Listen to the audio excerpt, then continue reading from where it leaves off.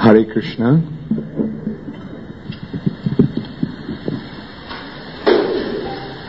So, we all are back again to our seminar after one day's break.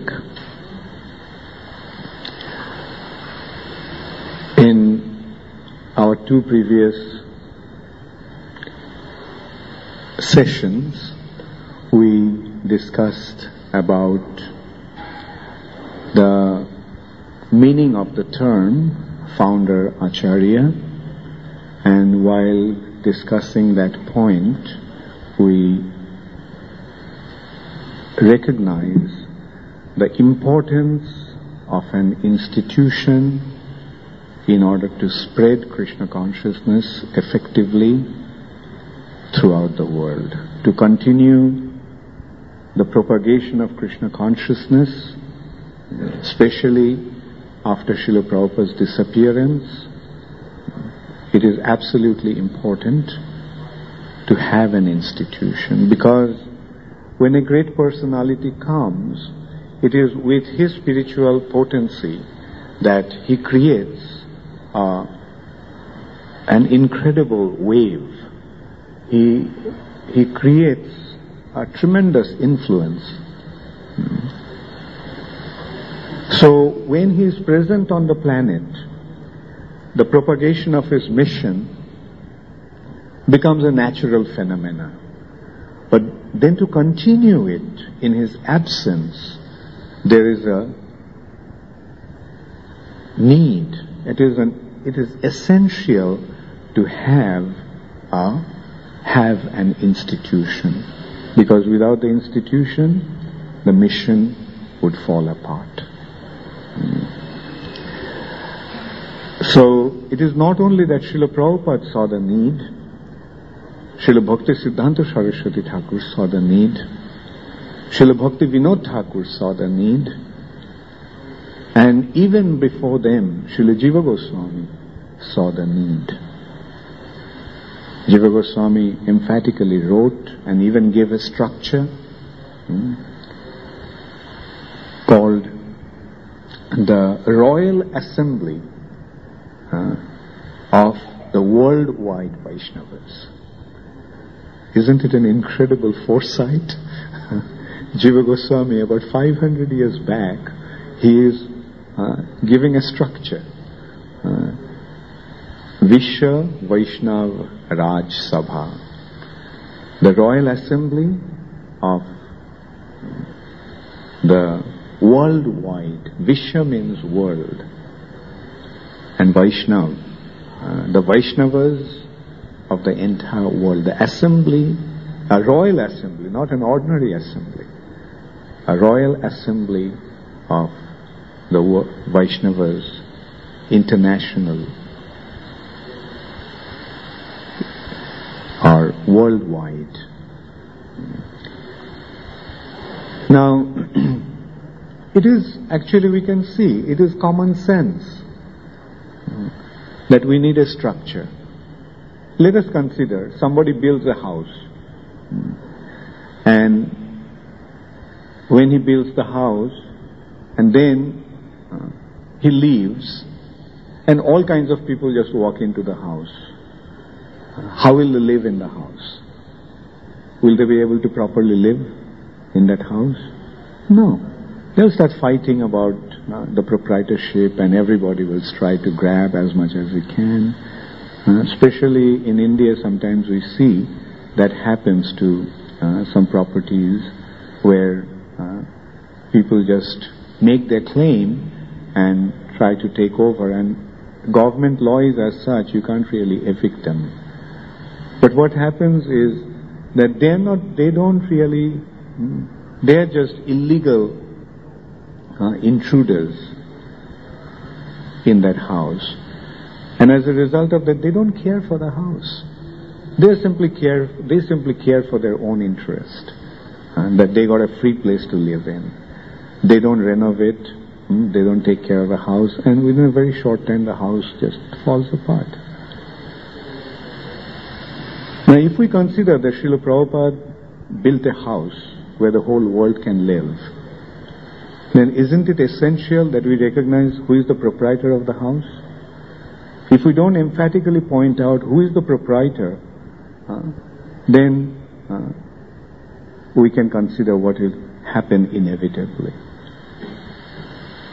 Therefore, it is important that the house that Srila Prabhupada built, where the whole world can live, we have to recognize who is the proprietor of the house. And in this institution, everybody must represent him. And in order to maintain the proper functioning of that structure or the institution, Srila Prabhupada created the governing body. And it is the responsibility of the governing body to make sure that Srila Prabhupada's house is maintained according to Srila Prabhupada's plan. The purpose of the institution, Srila Prabhupada has given the strategy and the plan for the functioning. What is the objective of this institution Srila Prabhupada built? And it is up to the GBC that they should execute Srila Prabhupada's plan, Srila Prabhupada's will. So in course of our discussion we considered the importance of these two factors in a proper functioning of the institution. Like when we say ISKCON, anybody can come and say that I am the real ISKCON. It is happening. Groups of devotees so when they defect from ISKCON and they try to create something, then they say that our ISKCON is the real ISKCON and that ISKCON is dead. Rather, this ISKCON is dead. They claim that. Now, how do we figure out which is real ISKCON? So when I come across such claim or allegation, then I say my point is that ISKCON is the institution where Srila Prabhupada is the founder Acharya and the GBC body is the executor of Srila Prabhupada's will. That is ISKCON. Now if you can create a society, if this ISKCON is not functioning in that way, yes, you have a responsibility to create an ISKCON, to continue Srila Prabhupada's legacy. And the legacy will be continued by establishing Srila Prabhupada as the founder Acharya and a collective body of devotees who are maintaining the institution according to Srila Prabhupada's strategy, according to Srila Prabhupada's plan. And that is ISKCON. Now when we look at that, when we see where we have that structure. And from that we can figure out where is the real ISKCON. Real ISKCON is the institution where Prabhupada is the founder Acharya and the governing body is the ultimate managing authority. And they are not also managing this the institution whimsically, but they have to manage according to Srila Prabhupada's blueprint, according to Srila Prabhupada's instructions. And where is Srila Prabhupada's instructions? The books. Srila Prabhupada's books are the basis on which this International Society for Krishna Consciousness is founded on. And so this is how we discussed. And then we discussed about Srila Prabhupada's position as the founder Acharya. Like, what does it actually mean? Now, in a spiritual institution, the position of the founder Acharya is the preeminent Shiksha Guru, is that of the preeminent Shiksha Guru. Srila Prabhupada is the spiritual master for everybody who joins this institution. And those who become spiritual masters in ISKCON, they actually become so according to the authority that has been awarded to them by the institution itself. So that means it is the institution that is appointing these leaders, spiritual leaders. Therefore, they must function as a representative of the institution, or to be more precise, we can say that they have to function as the representatives of Srila Prabhupada. So they have to represent Srila Prabhupada. Now, when we represent, then what does it actually mean? I am representing somebody. What does it actually mean? So to clarify the meaning of that term, representation, we can say for example, somebody is representing Sony in India. So that means that he is the person who is actually, through whom we can get Sony. Isn't it? If I want Sony products, then where do we go? We have to go to the person who is representing Sony. So when somebody is representing Srila Prabhupada, what does it mean? He is representing, he is giving Srila Prabhupada. He is standing there in order to give Srila Prabhupada. So that is the position of all the spiritual leaders of ISKCON. Now, we use the expression transparent via medium. So that is a representative. Through him, he is transparent. Through him, we get the personality absolutely clearly. So if we want Prabhupada, we go to them, and it is they give Prabhupada to us. Now, then we came to one concept of preeminent Shiksha Guru, or the founder Acharya of an institution, and the example we drew. There are plenty of examples like that, like in Ramanuja Sampradaya. Ramanujacharya is that founder Acharya. He created an institution which is named after him, Ramanuja Sampradaya. Similarly, Madhvacharya, Madhva Sampradaya. So, in Ramanuja Sampradaya, there are many gurus, many spiritual leaders, but generations after generations, what they're doing, they are actually, Ramanujacharya is the preeminent personality, and the gurus are taking their followers, their disciples to Ramanujacharya. And they have a concept in that respect is, Ramanujacharya is the Uddhara Guru, the deliverer Guru, and the successors of Ramanujacharya are known as Upakaraka Guru, the benefactor spiritual master.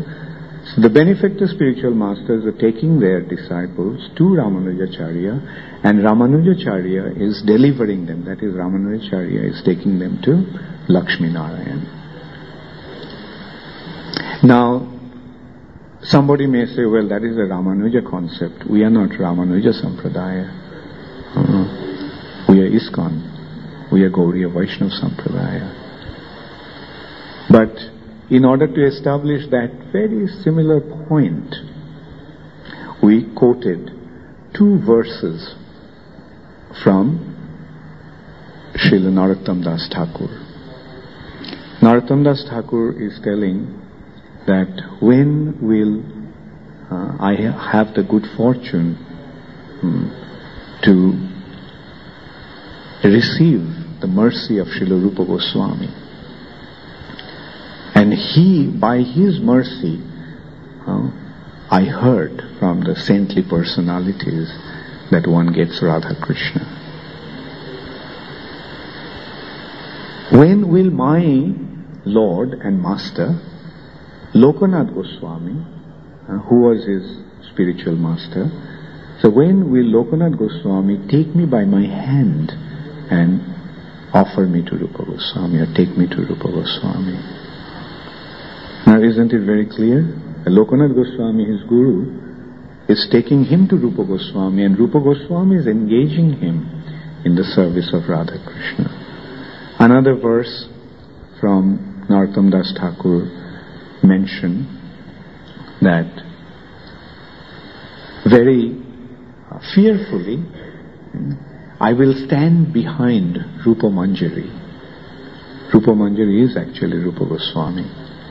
Stand behind Rupa Manjari, and seeing me, the transcendental couple will ask, Rupa, where did you get this new maidservant? And Rupa Manjari replied that Manjulali brought her to me. So this concept in our sampradaya is not novel or unusual. It is there. So similarly, in our sampradaya, our Acharya, founder Acharya of the sampradaya, that is ISKCON sampradaya. In this sampradaya, in this institution, for all the members, that delivering personality is Srila Prabhupada. And when you go deeper into this, the structure of the spiritual world, then we find that there are different groups, and there are different group leaders. Like Radha Krishna there are different groups. Lalita Devi's group, Vishakha Devi's group, Chandrabali's group. Of course, Chandrabali's group is conflicting with Radharani's group, so we don't have much to do with them. But Lalita Devi's group is subdivided further. Like they have in Lalita Devi's group, Lalita Devi is the group leader. Her name, she is called Jutheshwari. Jutha means a group, and Ishwari means the lady. The leader of the group is Lalita Devi. And then there are Lalita Devi's group again has subgroups, like one group is Rupa Manjari's group. And in this way, then Rupa Manjari's group again has subdivisions, like her assistants have her groups, and in this way it has an unlimited number of individuals with unlimited number of group leaders. Now, Prabhupada used to say that ISKCON is there in the spiritual sky also. What does it mean? It means that when we go back to the spiritual sky, we will find Srila Prabhupada is a group leader. Srila Prabhupada is a group leader, and it is under Srila Prabhupada's direction that we'll be engaged in devotional service. And that doesn't mean that because Prabhupada is a group leader, there is not going to be any other leaders. No, there will be subdivisions. There will be subgroups in Prabhupada's group again. And respective gurus will be the leaders of their group, engaging their disciples in Prabhupada's service. So in this way, in the spiritual platform, everything is perfectly harmonized. Anyway, so these are the points that we covered in last 2 days' sessions. And so last time we didn't have much time to invite questions, and I think I basically covered this main concept of Prabhupada's position and ISKCON and Prabhupada's role as the founder Acharya. Now, if anybody has any question, can ask. Yes, Suresh Prabhu. I have two related questions. Yeah. Do you want to write this? Yeah, please.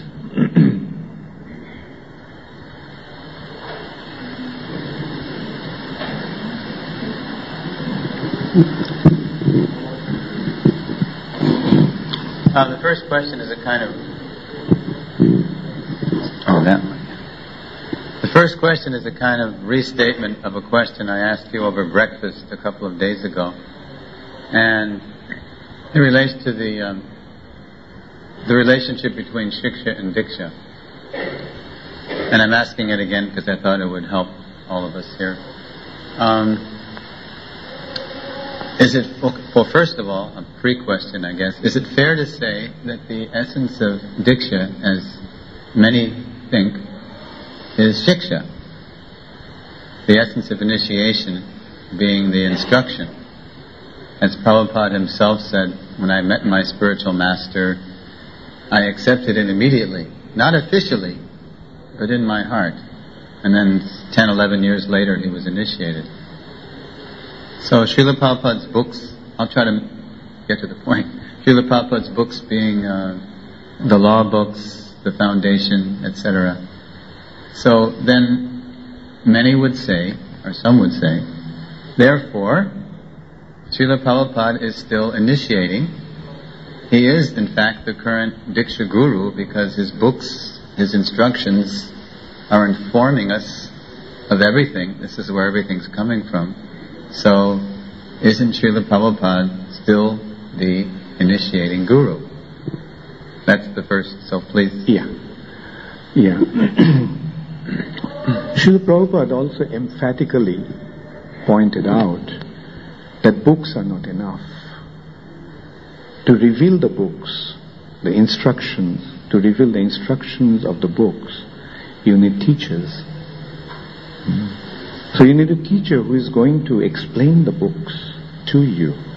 And the teacher is a person who has a clear understanding of what the books are meant for.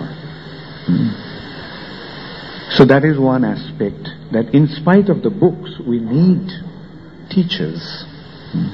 That is one aspect. And the other aspect is, you see, the spiritual life is a process of surrender. And that is why there is a need of formal initiation. That is, through that formal initiation, you are surrendering yourself to somebody. So this is the aspect of Diksha that has been clearly pointed out. Diksha kale shishya kare atma samorpan. At the time of initiation, the disciple surrenders himself to the Guru. Shei kale Krishna tare kare atma sama. At that time, Krishna accepts him. So if I can't surrender to a person who is representing the person, the main personality, then where is the guarantee that we are going to surrender to the main personality? Why does Krishna want us to surrender to him? Through the process of initiation, because Krishna wants to see that if you really want to accept my authority, then accept the authority of my representative. Right? Now to say that I will surrender to Krishna but not to anybody else, that means we are not really becoming surrendered. So this formality of initiation is a token of surrender. At least one person. Ultimately we have to surrender to the entire community of Vaishnavas.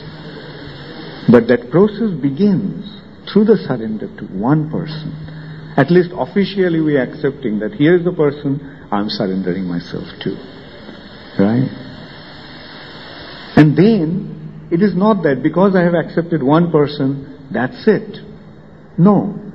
As I make advancement, then the dimension of my surrender increases. First I surrender to one, then more, and then ultimately I surrender myself to the entire community of devotees. Isn't that the sign of an Uttamadhikari? Let's see the different stages of progression in spiritual life. Who is a Kanishtha Adhikari? Who is a neophyte devotee? According to Rupa Goswami, the neophyte devotee is one who accepts Krishna. He accepts Krishna as God. But he doesn't recognize his devotees. That's a neophyte devotee. Orchayam eba haraye pujang ja shraddhaye hati Natad bhakteshu channeshu sabhakta prakrita smritaha. Archayameva Hare, he worships Krishna, Hari. Pujanga Shraddhayatu, with respect. With respect he worships Krishna. But he doesn't recognize, Natad bhakteshu channeshu. He doesn't recognize his devotees. He is prakrita smritaha. He is a neophyte devotee. Who is a second class devotee? Ishware tadadhineshu balisheshu dvisatsucha premo maitri kripa upekha jakarati samadhama. Ishware, he recognizes Krishna as God. And to him he has love. To Krishna's devotees he has friendship. To the innocent, to the ignorant, he has compassion. And to the offenders, he has disregard. So that is a Madhyamadhikari devotee. But who is a Uttamadhikari devotee? Sarva bhuteshu ja pashyat bhagavad bhavam atmana. He sees everybody as devotees of Krishna and considers only he could become a devotee. So this is how the spiritual reality works. We begin with thinking that I am the only devotee in the entire planet. Krishna is God and I am the only devotee. But then as we make advancement, then I begin to see, well, there are others also who are devotees of Krishna. And then finally I see that everybody is a devotee, only I couldn't become a devotee. So that is why, the process, the formality of surrender is very important. So that is why the formality of Diksha is there. And actually, now let me also tell you one thing. It's a very pertinent question, that's why I'm taking the time to, because this question is giving me the opportunity to explain some intricate points. Actually, Chaitanya Charitamrita says that for the sake of holy name of Krishna, of Hare Krishna Mahamantra, there is no need of Diksha and there is no need of Purascharja, purification. He says, Diksha Purascharja Vidhi Apekshana Kari Jivbha Sparshe Achandali Shabari Uddhari. This holy name does not depend upon Diksha or Purascharja.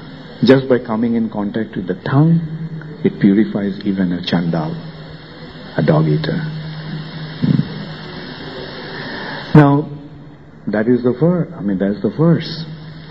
But Jiva Goswami is saying, although the holy name does not depend upon initiation. Why? Because, you see, the process of initiation was essential previously, because, you see, mantras were secret. Mantras, those days one couldn't just walk and start reading, get a book and get the mantras, right? The mantras were kept as a secret. And it is only through the process of initiation that one used to get the mantra. The mantras were secret. Gayatri was secret, kept as a secret. But the Guru would give the Gayatri to a qualified candidate. In a secret way. Like he would just whisper to his ears so that nobody else can hear it. So without Diksha one could not get the mantra, and without getting the mantra there was no question of spiritual advancement. That's why Diksha was essential. But what Chaitanya Mahaprabhu did, Chaitanya Mahaprabhu made the Hare Krishna Mahamantra public. Gave it to, anybody can chant. That is why there is no need for Diksha, formality of Diksha. Because the mantra has been given in public.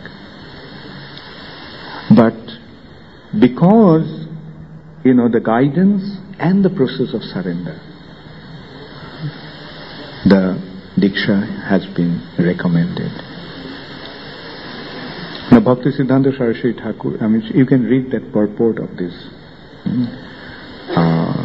verse in Chaitanya Charitamrita, Prabhupada also clearly mentions that because of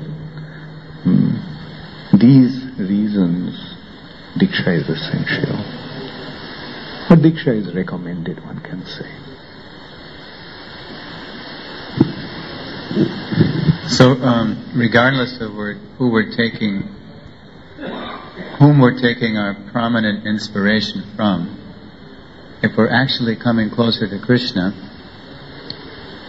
we're going to be surrendering to people, real live people who can bring us closer to Krishna. Okay, and the parampara that Srila Prabhupada listed at the beginning of Bhagavad Gita, that's coming from Srila Bhakti Siddhanta Saraswati Thakur list, the 32 names with Prabhupada as the latest one? No, that is the Bhagavad Parampara. That's not Bhagavad Gita's Parampara.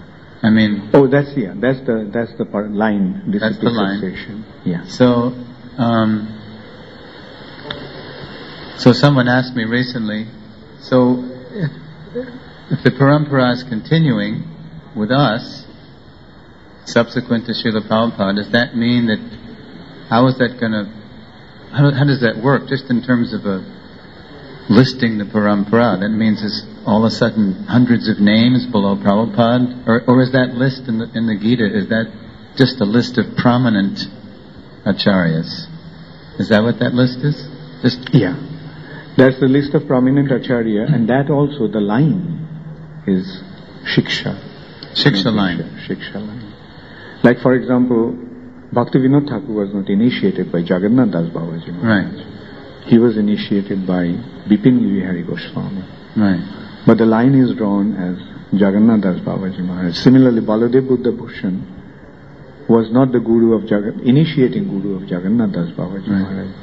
Similarly, Vishwanath Chakravarti Thakur was not the initiating spiritual master of Baladev Buddha Bhushan. So the line is exclusively a Shiksha line. And Bhaktisiddhanta Saraswati Thakur actually drew the Siksha flow, not according to Diksha. So that also indicates that it is a Shiksha line. Our line, disciplic succession, is Shiksha Parampara, which is known as Bhagavat Parampara. And how this Parampara will flow, time will tell. But in ISKCON at least we know that everybody is giving Prabhupada. Because everything that we instruct is according to Srila Prabhupada's teachings, Srila Prabhupada's books. So although we're continuing the parampara, there's no need to list any other prominent acharya, at least in our line. Why worry about it? People do worry about it. Yeah. No, I say they're wasting their time. They're wasting. Who is going to be the next, prominent acharya? You see, a simple point is that does a servant think who among us is going to become the most famous one? No, they don't think like that. They think there's no need to even consider who's directly initiating now, because Srila Prabhupada's directly initiating, and therefore that's it. Not directly initiating. The initiation process, for initiation we need a living guru. Right. Initiation, Shiksha can be received from, someone who is not present. Right. Say for example, Rupa Goswami is our Shiksha guru. No one will contest that concept. But if somebody says that Rupa Goswami is my Diksha guru, then yes, we'll have problem accepting that. So Diksha is a vidhi, is a formality of rules and regulations. And the Diksha Guru demands that the Guru one has to take Diksha from a living Guru. Living means one who is present. Of course, on a spiritual context, everyone is living. Right? Rupa Goswami is also living. But unfortunately, I can't communicate with Rupa Goswami. If I could, then yes, probably I could have taken initiation from Rupa Goswami. But until I can communicate with him, like say for example, Like Vasudev, Madhvacharya got direct instruction from Vasudev. Vasudev is still present, and he took the instructions from Vasudev.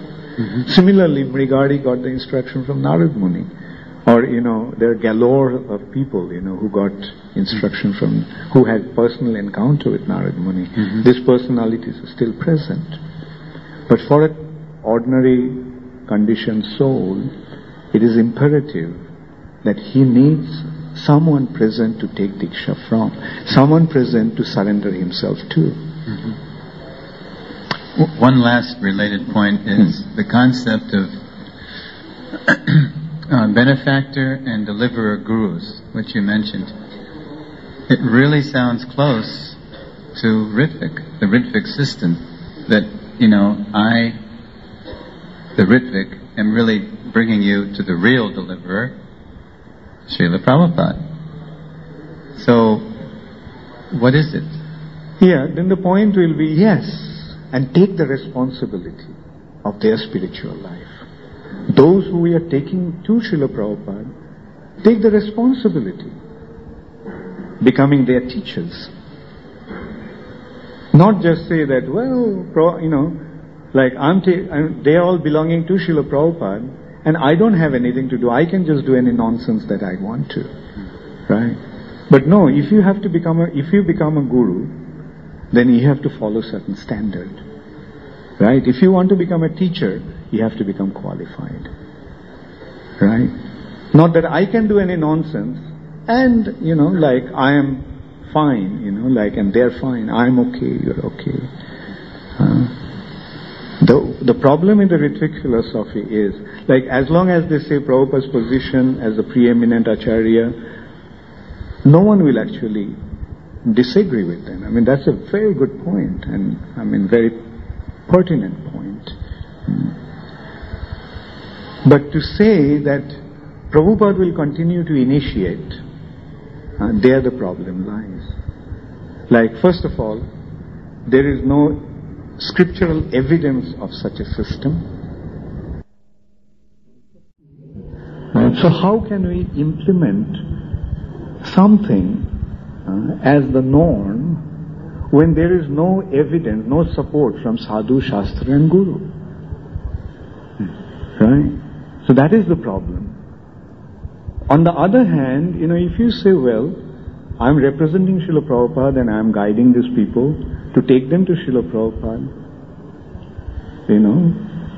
it's fine.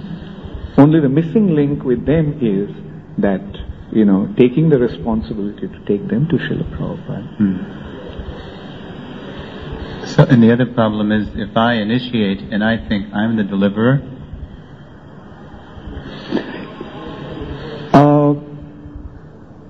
first of all, a Vaishnav never thinks like that. A Vaishnav is always humble. He thinks himself completely unqualified. Didn't you see that in Srila Prabhupada, who is a Jagat Guru, who delivered the whole world? What kind of attitude he took? I am nothing. It is my spiritual master who saved me. And he is going to save you all. I am not qualified, but my spiritual master is a pure devotee. Although I am useless, but because I am taking you to my spiritual master, you all are safe. On the other hand, if I think that I don't need the help of my spiritual master anymore, now I am the guru and I'm going to do everything, you can consider the inevitable. So Vaishnava is always humble. Even Chaitanya Mahaprabhu, Krishna himself is coming and coming as a devotee. He is not even assuming, he is even not thinking that I am the deliverer. He is saying that Krishna will bestow his mercy upon you. So that is the common spiritual mood. On the other hand, if somebody thinks that now I am the deliverer, I think he'll have a major spiritual problem. Because the transparency is lost. Then. Transparency is lost. Yeah. Rather, a devotee thinks that I am unqualified myself. I do not know whether I'll make it back to Godhead. How can I assure all these hundreds of people who are becoming my disciples that I'll take them back to Godhead, when I do not know myself whether I'll make it? Isn't it? Or does a pure devotee think that now I have become pure devotee so I can deliver the whole universe? Rather, more purified. Now here again it comes to the same consideration. Neophyte, Madhyam and Uttam.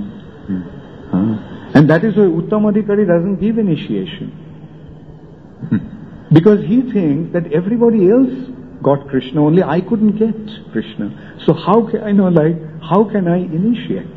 Because they all, when I do not have, how can I give it to others? And how can I dare to assume the role of a giver when I do not have and they all have it?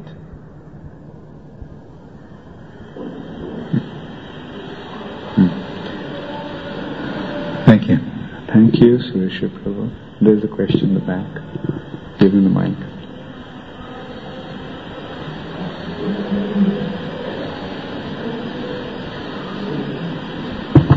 Hare Krishna. Srila Prabhupada speaks in his purpose about the division of the Guru principle. Chaitya Guru, Varnaksaka Guru, Diksha Guru and Shiksha Guru. Could you please elaborate about Varnaksaka Guru? What Guru? Varnaksaka Guru. Bhatma Pradarshan. Okay, yeah. You see, actually, there are two types of gurus. Diksha Guru and Shiksha Guru. But Bhatma Pradarsha Guru is the one who shows the way. Like the first person who brings us to Krishna consciousness, he is the Bhatma Pradarsha Guru. Bhatma means path, and Pradarshak means indicator, and Guru. The Guru who shows us the path. So he is the Bhatma Pradarsha Guru. But in a way, he is also a kind of Shiksha Guru.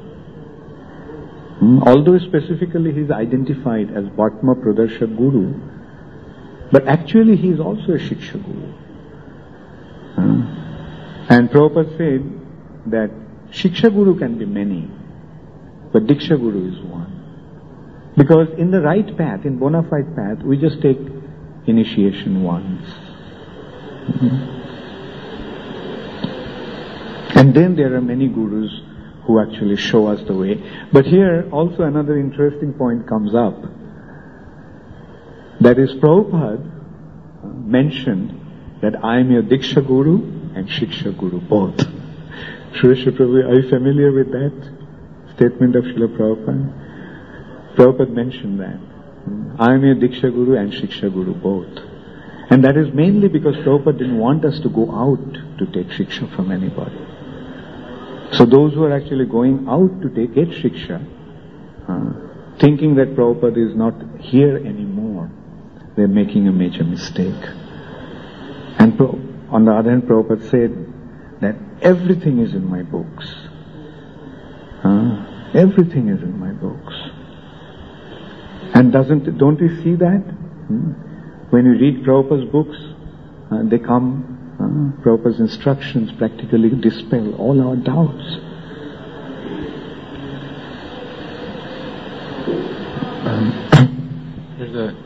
There's a statement in the Chaitanya Charitamrita in which Krishnadas Kaviraj Goswami says that one should not discriminate between one Vaishnava and another, considering him greater or lesser. What is wrong with using that argument to say that, oh well, Srila Prabhupada's great achievements is not a factor to establish his super excellence, because right there it says that one should see all the devotees, whether small or great, as equal. Yeah. You see, when we approach the scriptures, we have to understand that we are dealing with achinta bheda bhed, simultaneously one and different. The spirit of that statement is that recognize all Vaishnavas as being transcendently situated. They are all Krishna's dear devotees. But that doesn't mean that we don't make any discrimination. We see a new Bhakta also as a Vaishnava, and we see a Mahabhagavat also a Vaishnava. But obviously there is a difference between a neophyte devotee and a Mahabhagavat. Now to think that both Mahabhagavat and a neophyte both are on the same platform is very unfortunate stupidity. Like, will anybody admit that Rupa Goswami and a new Bhakta, Bhakta Joe, are on the same platform? What does your common sense say? So there you are. We see everyone as Vaishnava, but at the same time we see who is situated in which platform. Otherwise it will be impersonalism.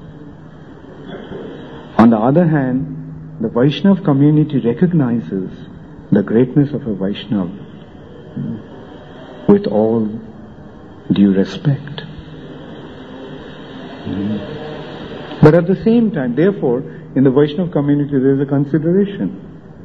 Senior, equal, and junior. Those who are senior to us, they are above us. Those who are equal to us, to our peers, they are like our friends. And those who are junior, they are an object of our compassion and affection.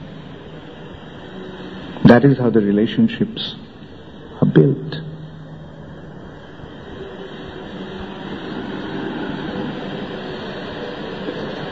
Yes, somebody take the microphone.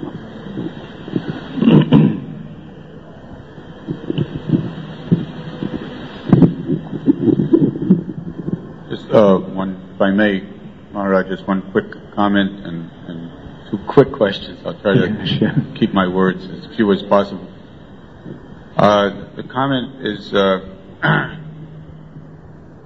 as far as going back to that Ritvik question, sometimes it seems like we're almost approaching that mood in our glorification of Srila Prabhupada as actually as the spiritual master for the whole society.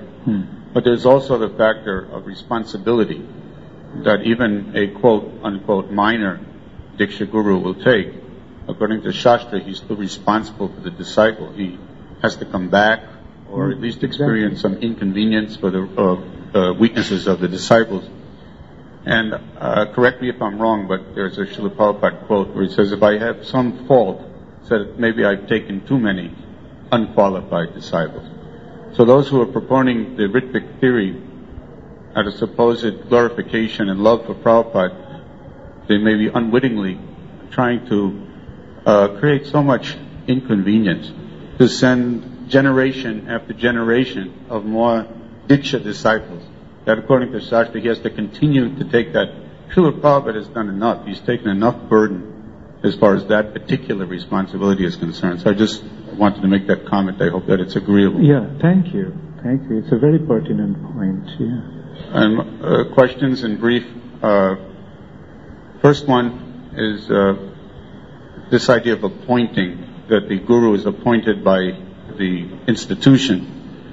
Of course, we're not talking about appointment like going back to 1977 appointment or 78. I understand that. But it still seems a little clumsy that an administrative body would dominate over a Brahminical function, which should be independent, just like Chanakya Pandit was completely independent of Chandragupta. And the other question, in brief. Can I answer this one first? By all means. I'll go to the next point, next question later. Otherwise, I may get mixed up. Well, it is again a very pertinent question.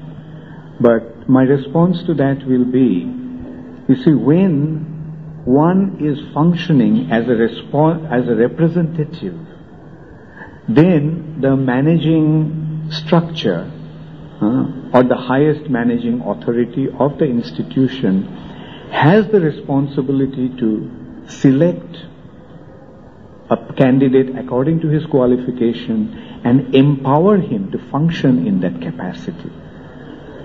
You see, it is happening because, that the individuals who are assuming the responsibility of a spiritual master, they're doing it representing the institution. Right? And that is why the gurus in ISKCON are under GBC. In normal condition, a guru doesn't come under any structure, as you said, like how they would come under a body, under a managing body of managers. So that's my response. I mean, if it is okay, I'll ask you, is that answer all right for you? Yeah, as long as it's not misunderstood that the institution could make me a guru. They could empower me that I already am naturally, by my own sincerity, say I've gotten to that point. And then they could say, now use your spiritual advancement within the structure of the institution. But it's not that they could empower me in the sense that spiritually they're going to elevate me by touching me in that way. Yeah, that's why it is imperative that the gurus in ISKCON must function as a representative of ISKCON. Like, I am not qualified, but because ISKCON has given me the responsibility, I am executing that responsibility on behalf of ISKCON. And those who are approaching me for spiritual guidance, my duty is to situate them properly in ISKCON so that eventually they can become properly engaged in Srila Prabhupada's service and thus attain his lotus feet. So that is the concept. But my consciousness has to be sufficiently advanced. Naturally, and that is, somebody has to judge. Like previously what used to happen, the disciple used to select the guru, right? Since there was no institution or there was no structure, it was up to the disciple to figure out, who they want to accept as guru. The guru would not say that I am now spiritual master, right? But like seeing a Vaishnava, being impressed by his spiritual qualities, a candidate would approach him for initiation. And it was up to that Vaishnava whether he would accept him or not. So that was the normal, it was up to the disciples to approach a guru. But because, we have the institution of ISKCON, now it is the responsibility of the institution to nominate or select some individuals to execute certain function. Just like, Ford Motor Company, wants a general manager. So it is the Ford executive authority or the board of directors will select a candidate according to the candidate's qualification, right? So that it is a similar kind of a situation. Like, it is not that the society, since one became a guru, we have to accept that he is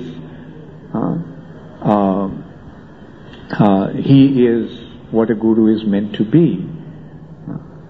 But we have to understand that the society has appointed a person to function in certain capacity on behalf of the society.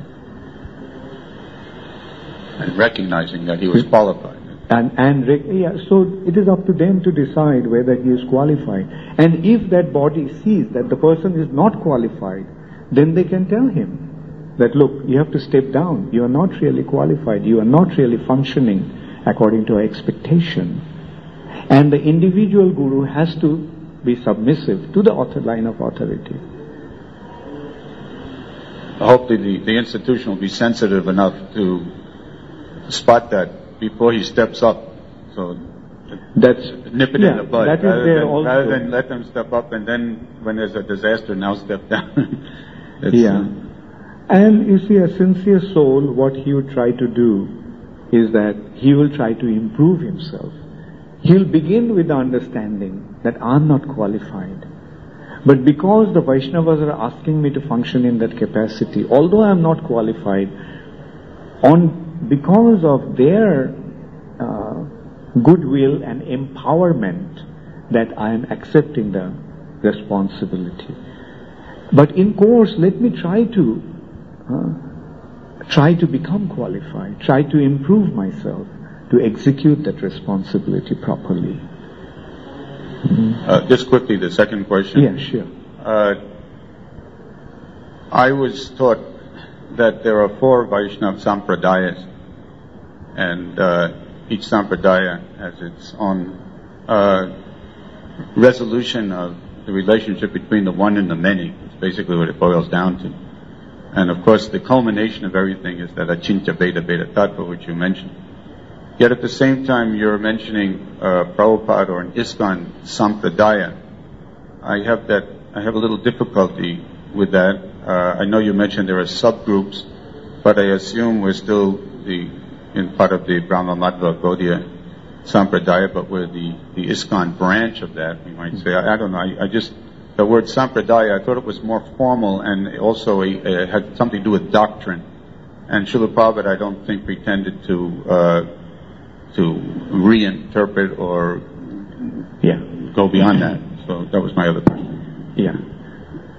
First of all, there are 4 Sampradayas, and there is a very special Sampradaya, that is Gaudiya Vaishnava Sampradaya.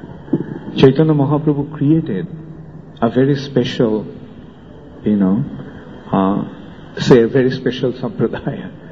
Chaitanya Mahaprabhu took 2 aspects of each Sampradaya and he created this Gaudiya Vaishnava Sampradaya. So all the 4 Sampradayas are actually merging. All the Sampradayas are merging into this one, that is Gaudiya Sampradaya. And in Gaudiya Sampradaya, yes, it is Mahaprabhu's line. But what we have to see, where the real line is flowing. Just to claim that I am connected to Sri Chaitanya Mahaprabhu is not enough. Like on the first day we discussed about the Sahajiyas, the Apasampradayas. They claim that they are Mahaprabhu's line, but they do not have any semblance or any connection to Sri Chaitanya Mahaprabhu and his teachings. Now, this line had been revived by Srila Bhakti Vinod Thakur, and then it was furthered by Srila Bhakti Siddhanta Saraswati Thakur. And then, when Bhakti Siddhanta Saraswati Thakur's institution disintegrated, then Srila Prabhupada, from the ruins of Gauriya Math, revived ISKCON. So, actually, Bhakti Siddhanta Saraswati Thakur's line is actually flowing through ISKCON. The real line of Sri Chaitanya Mahaprabhu is actually flowing through ISKCON. Now, who did it? Srila Prabhupada did it. Therefore, Srila Prabhupada has a very special place in this Sampradaya. Just as Sri Sampradaya is a Sampradaya, but Ramanujacharya revived the Sri Sampradaya in this age. Therefore, Ramanujacharya has a special place, and the Sampradaya is named after him, or the line is named after him. Same with Madhvacharya, like Ramanuja Sampradaya, Madhva Sampradaya. Similarly, in course of time, it will become obvious how Srila Prabhupada is actually the personality who revived Sri Chaitanya Mahaprabhu's line. And not only revived Sri Chaitanya Mahaprabhu's line, but he actually spread Sri Chaitanya Mahaprabhu's mission, fulfilling his prediction all over the world. And because of this incredible achievement of Srila Prabhupada, he will have a very special position in this sampradaya.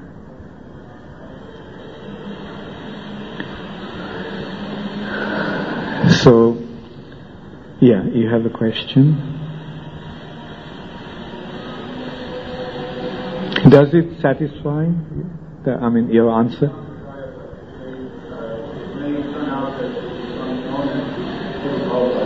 Right, exactly.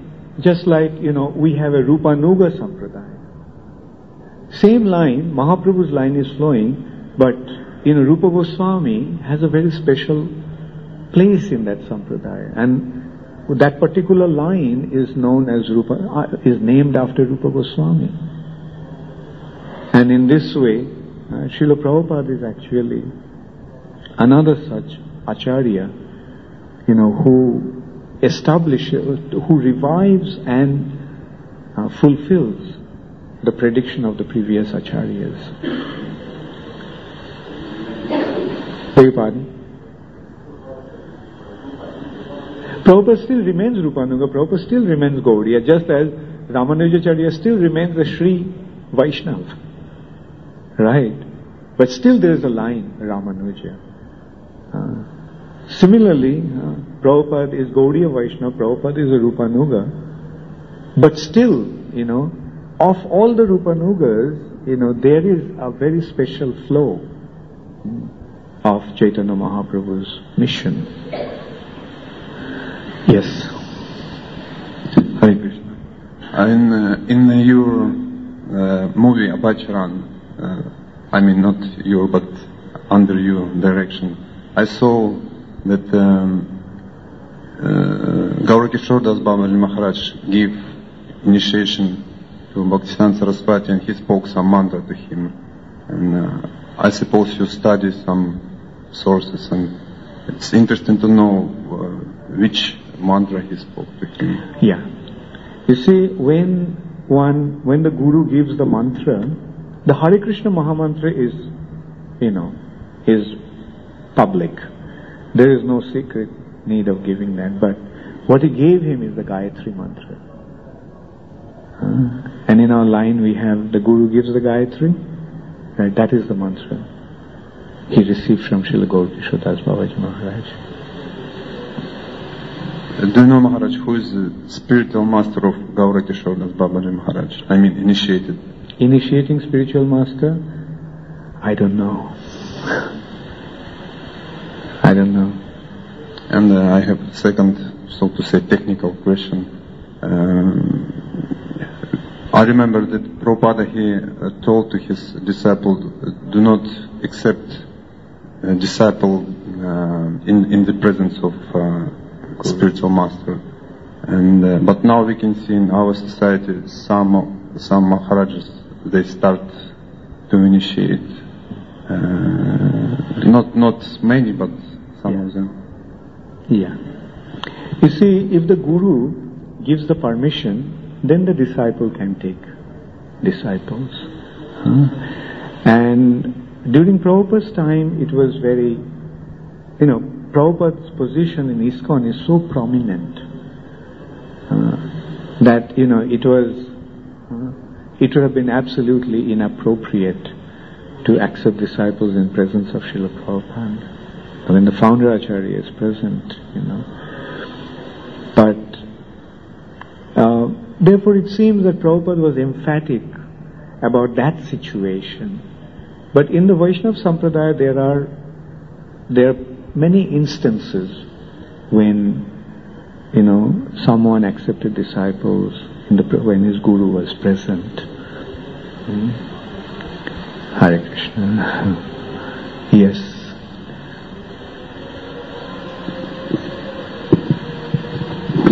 Maharaj, we can see that during the time of the 6 Goswamis there was only one group, and we can see that now today in ISKCON there is many groups, because we were speaking in the class that all ISKCON is going to through Srila Prabhupada. Then these many different groups, it is due to what? Is it due to the institution, the gurus, or the disciples? Well, you see, when there is a structure, this kind of groups are natural. Like look at an army, right? On top of the army is the general. And say under him there's a brigadier, right?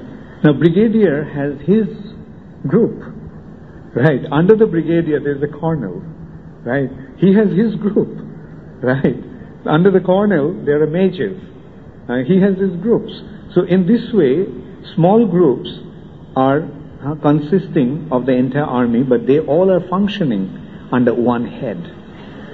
So to have many groups is not harmful or is not undesirable, provided they all function under one head, right? And that head is Srila Prabhupada. So with that one head there can be thousands of groups, there is no problem. But the problem will be when these 1,000 different groups become independent and they start to function according to their own sweet whims. But sometime in India we see that in some places it's creating some difficulties. Well, I will say this difficulty, why there are difficulties? You'll see when the difficulties are there, when they are not actually functioning under one head. Right? Like say for example, Sony has 500 different branches in America. Right? But they all are working under the banner of Sony. So that's why they are not conflicting. But, if each one starts to think that I'm on my own, then the trouble will be. So we can, in most cases you'll find whenever there is difficulties, the difficulties are due to not really functioning under one structure, not looking at the interest and the instruction of the founder Acharya. Say for example, as a spiritual master, if I consider that all my disciples are Prabhupada's property, and say you are another spiritual master, and you consider that all your disciples are Prabhupada's property, then there won't be any conflict, any problem. But if I think that my disciples are my property, and you think that your disciples are your property, then yes, there will be a conflict of interest. Another example can be given. Say, since I gave the example of Sony. Sony have 500 branches, right? And 500 bank accounts, right? Now when you buy a Sony product, Sony doesn't care to which account you are depositing the money. Isn't it? Because ultimately all are coming to Sony. But if the branch manager thinks that the money that comes to me is my money, then there will be trouble. You are giving the example of the gurus. That means the fault is from the guru. If he is thinking that I am not bringing my disciples to Prabhupada, this is mine, and the other guru is also thinking the same, that means it's coming from... I understand it. No, I mentioned that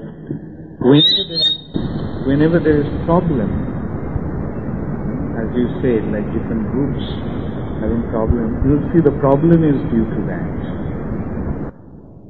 Like actually even when Prabhupada was present, we had this problem. Do you know that? Because then the GBCs had their zones. And one GBC from his zone used to think that this is my zone and these are my people, right? And if somebody took his men away from his zone to his zone, then they would get into conflict. Right? Why did you take my men? But if they saw that, well, we all are functioning under Srila Prabhupada and everything is going to Srila Prabhupada. Like for example, if one zone is having difficulties and other zone has the ability to help them, in many cases they didn't do that. They didn't help. Why? Because they were not thinking as one ISKCON. They were thinking in terms of their zones. Right? Therefore, it is important that we see everything. We see that ISKCON is one body, one institution, and Srila Prabhupada is the head. And with time, we are learning. You see, when devotees are young, immature, they make mistakes. But through their mistakes, they are learning. At least I can tell you the way the situation was in ISKCON 20 years back. I mean, there's a big difference today, like 20 years back, we could dream of ISKCON like this, the way it is today, I can tell you, 20 years back I couldn't give a class like this. What to speak of a seminar. And who knows what's going to happen 20 years after. So, as long as the devotees' intentions are sincere, Krishna will help. They'll make mistakes, they'll learn, and as a result of that, ISKCON will become stronger and purer. Hare Krishna. Yes, Srila Prabhu.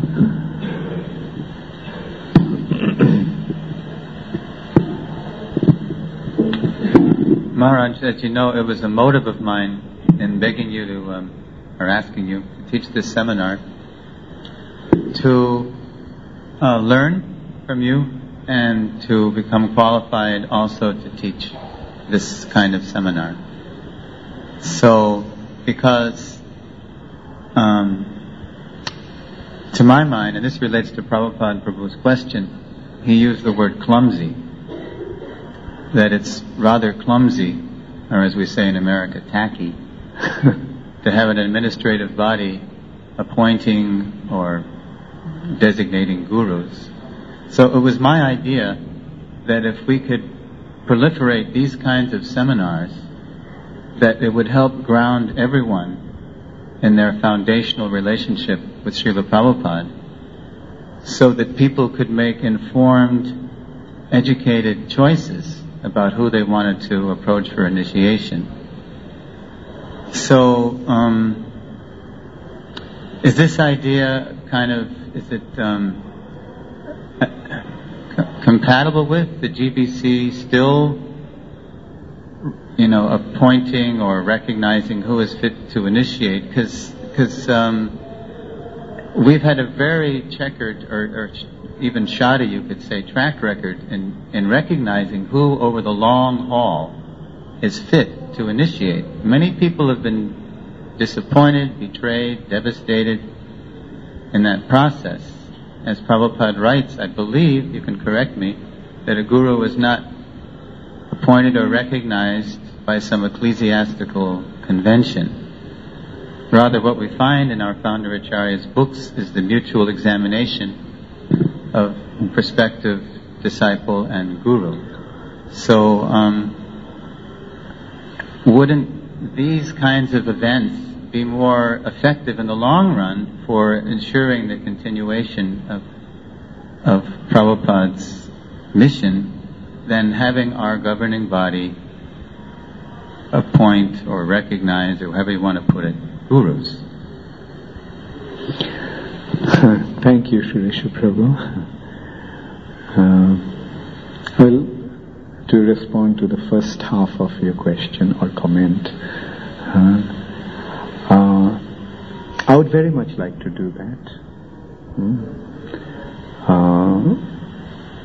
Because more and more I am becoming aware of the need of recognizing Srila Prabhupada's position as the founder Acharya. The GBC passed many resolutions actually. GBC recognizes that Prabhupada is a preeminent Shiksha Guru for all devotees of ISKCON for all time. Prabhupada is only person who is worshipped in a common Guru Puja. There's only one Guru Puja in ISKCON, and that is Srila Prabhupada's Guru Puja. That clearly indicates that GBC is recognizing that Srila Prabhupada is the Guru for all the devotees of ISKCON. And so forth. There are so many such indications, very clear indications. But somehow the concept hasn't properly filtered down. And it takes time, and we have to endeavor. But my problem is that I'm so busy, and especially this year, I'll be extremely busy. This year, GBC body very mercifully gave the responsibility to organize the fundraising for Turley case. Which means, of course, others are there also, but so that will take up a lot of my time. I'm trying to complete Avacharan this year. That will also take up a lot of my time. But I will seriously consider the point or the advice you gave me. And now I'll also throw a counter request that you are also such a brilliant personality, such a senior devotee. You are such a wonderful writer and such a wonderful speaker and such a wonderful teacher. So maybe we can join hands.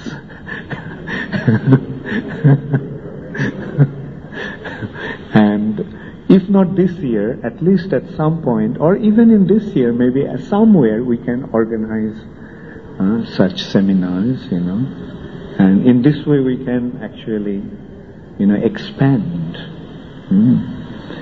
And so that is the first response. And the response to your second question, my answer will be, it's not that the GBC actually appoints a guru in ISKCON.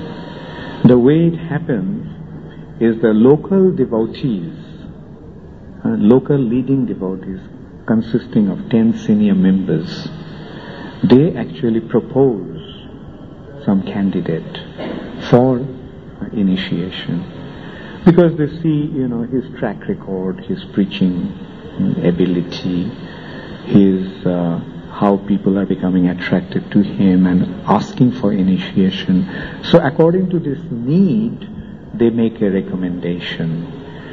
And then GBC body actually circulates the candidate's candidature. And if not more than 3 GBCs object to that, it passes.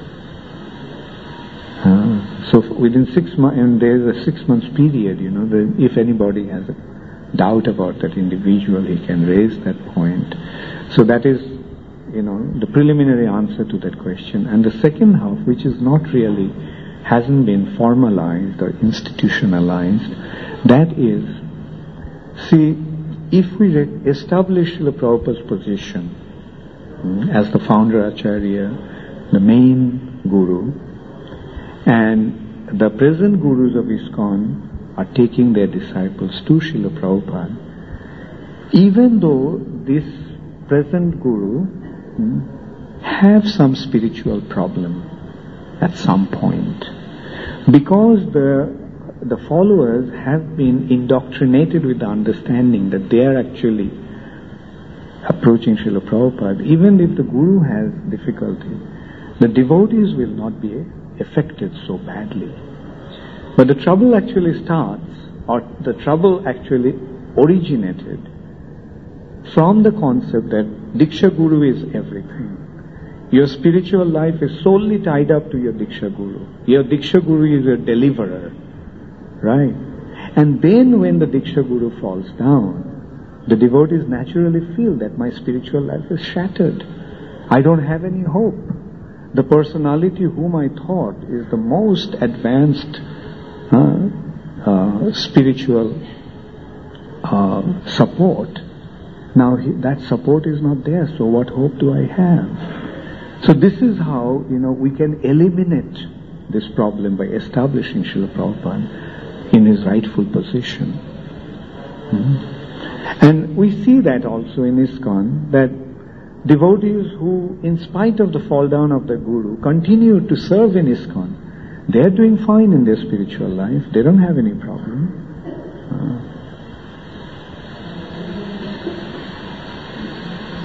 Therefore, it is very important that we recognize Srila Prabhupada's special position.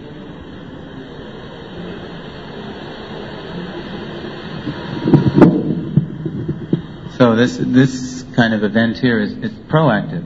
Right. Exactly. And it will make our governing body's job a lot easier. A lot easier. Actually. True. So I'm looking forward to working with you. Thank you. Thank you so much. I'm also looking forward to, naturally, because that's why I proposed. Hare Krishna. Hare Krishna. Chandrasekhar. Guru Maharaj, Hare Krishna. If a disciple loses his guru falls down, and he doesn't take reinitiation, then does Srila Prabhupada have to come back to bring him back home eventually, or how does it work? Srila Prabhupada doesn't have to come back. Prabhupada is here. Through ISKCON, Srila Prabhupada is here. Right?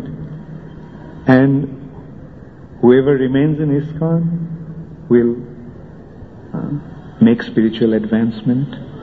And if he doesn't make it back to Godhead, then he'll come back and take birth in ISKCON again. Right? And make further advancement until he becomes purified. 100% purified.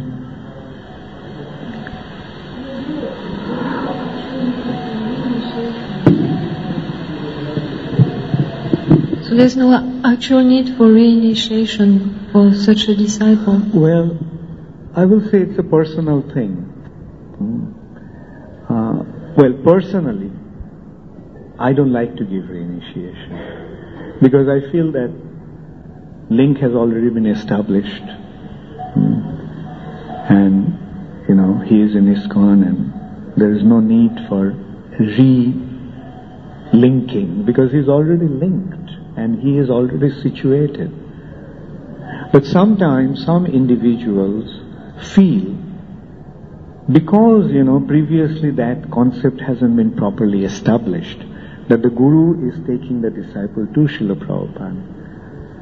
Some individuals don't really feel firmly established with that understanding that he is linked with Srila Prabhupada. So he needs a help to become properly linked to Srila Prabhupada. And at times like that, that's why sometimes I am compelled to give reinitiation. Actually, yesterday only I was talking to one devotee. Let me see if he is here. No, he's not here. Anyway, he wanted reinitiation. He has been waiting for a long time, and I've been telling him that there is no need. So now finally he actually, I agreed. But still I was talking to him yesterday and I was asking him, is there any need? Because you're already connected, you're already already situated in ISKCON. And then he came up with that point that he doesn't feel that link with Srila Prabhupada and he needs the help to have that link, So I asked him, I can do that as your Shiksha Guru. But because, in the past in ISKCON we have set up certain standard, it's difficult, because the position of the Shiksha Guru hasn't been properly established. So they cannot really relate to that, like how, what will be your special role in my life, in my spiritual life. So finally I said, okay, but I told him that I'm not going to change your name. So whatever had been your name, you'll continue to have the same name. So in cases like that, I did give reinitiation. Okay. All glories to Srila Prabhupada.